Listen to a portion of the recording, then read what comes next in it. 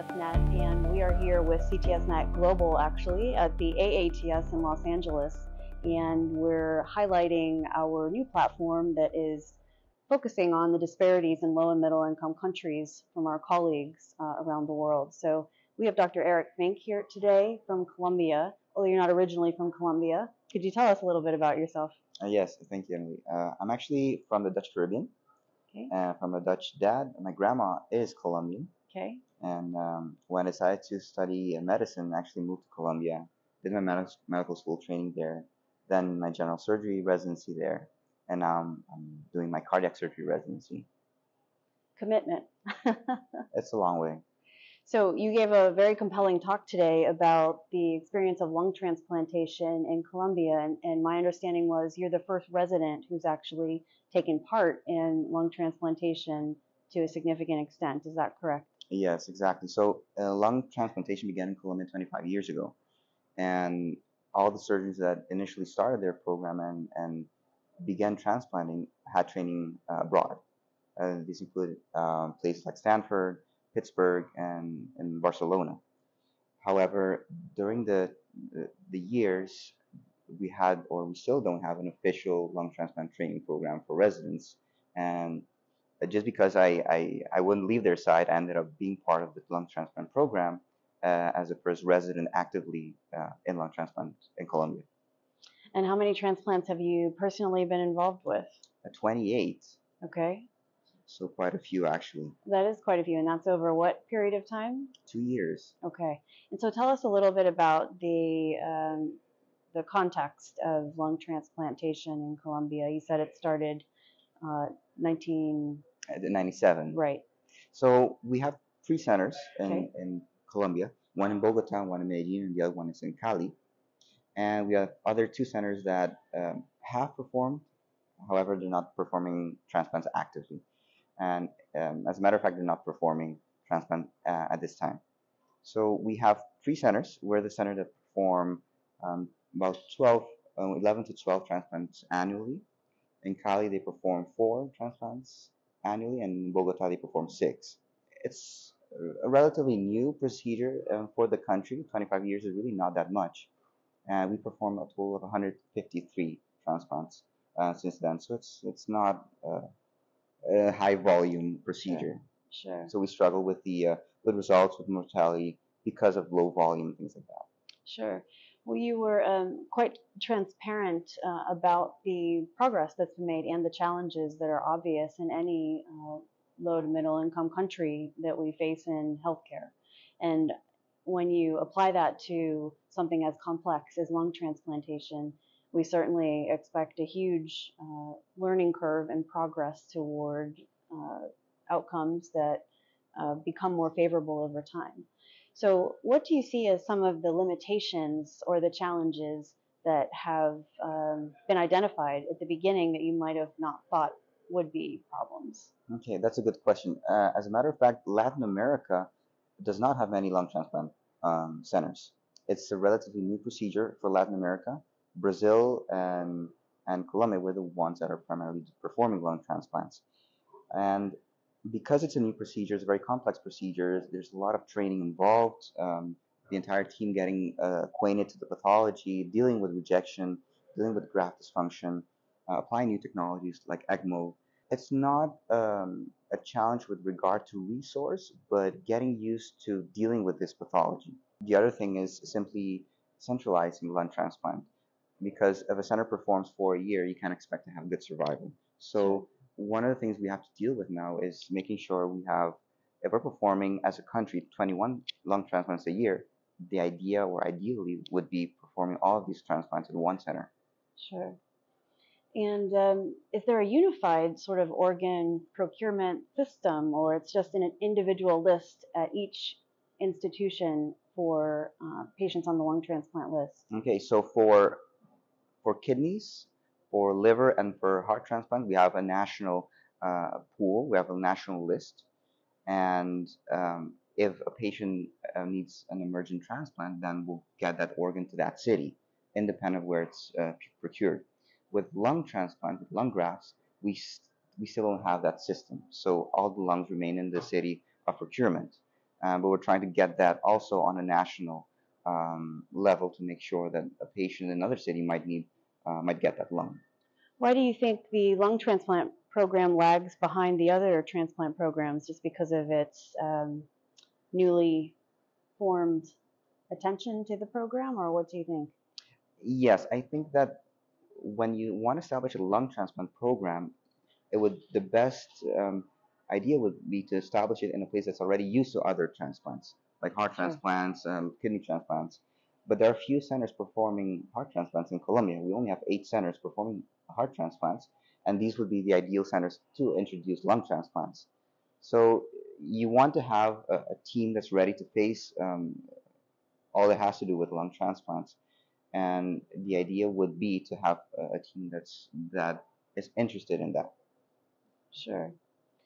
And along with uh, talking about different centers and different locations, you mentioned that the mountainous terrain in Colombia is a barrier in some ways to which part of the process? Yeah, so when we procure the lungs, ideally we would like the ideal patient to get these lungs. So whether it's in one city or another, but because of the mountainous regions, we have mountains all over the place. So getting from one city to another, it might not be that far away, but getting across a mountain or through tunnels, it takes anywhere from 6 to 8 hours. So it's not ideal for intercity transplantation.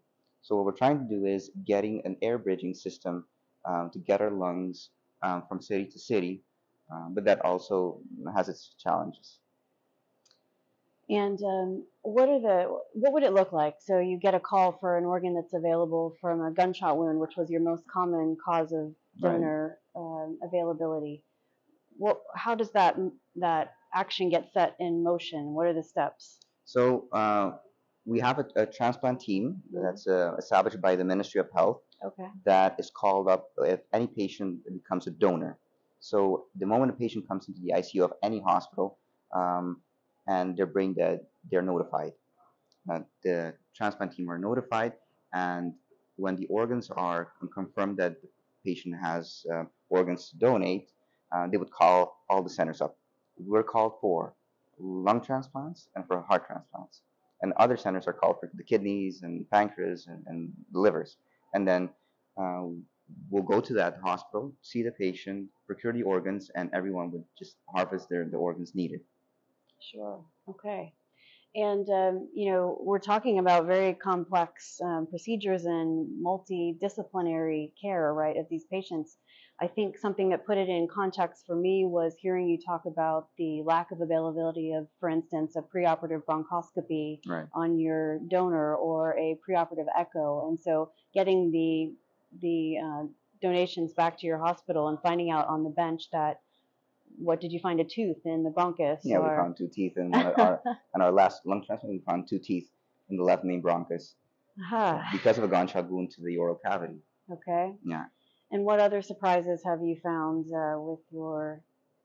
with your organs? Last year we found a heart with a dysfunctional valve, bicuspid stenotic and very badly calcified valve. So we had to perform an AVR on the bench because we had the patient, the recipient, on the bench with an empty chest. So the only way to save that patient was to change the valve before implanting it. So we had that case.